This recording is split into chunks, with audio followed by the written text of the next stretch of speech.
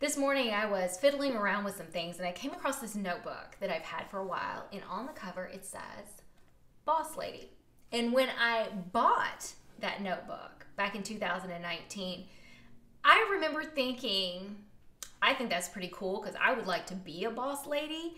But at the time I was working for somebody else and I wasn't the boss of nobody.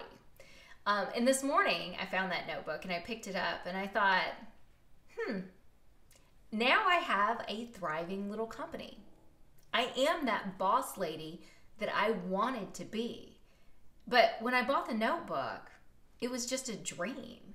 And it just reminded me that sometimes you have to assume that dream in order to make it a reality. It's just something I thought about this morning that I thought, I need to remember that. And hopefully you guys out there are assuming your own identities and making everything great for yourself. I hope you like my little stories that I tell and the lessons that I learn. And if you do, subscribe to this YouTube channel. I'd love to see you around a little bit more. And I will be sure to see you tomorrow.